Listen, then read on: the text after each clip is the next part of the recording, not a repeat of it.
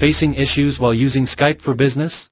Worry not, this video will explain everything. But first, let's understand what the issue is. The popular communication platform, Skype, is going to be discontinued on May 5, 2025. For the past years, Microsoft has been focusing on Teams to make it their superior communication platform. Now, without further delay, let us jump to the process of Skype to Teams migration. You have two options: either download Teams or use it on web browser.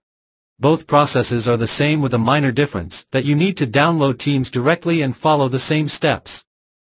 Here is the Skype to Teams migration process through the web browser.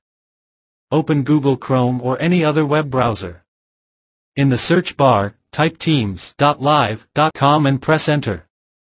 Enter your email address or phone number linked with your Skype account and click Next. Enter your Skype account password and click on the Next button. Stay Signed In wizard will appear, either click Yes or No as per requirements. Wait until the loading process gets completed. You'll see Welcome to Teams message on your screen. On the welcome screen, click on Get Started.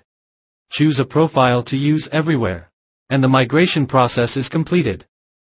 You'll receive a success message saying you're all set. Click on Got It and access your Skype chats and contacts in Teams without any difficulties.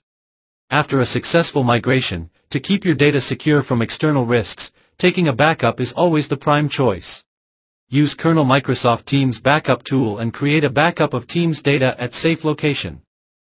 To know more about the software, visit the given link below. Have a great day.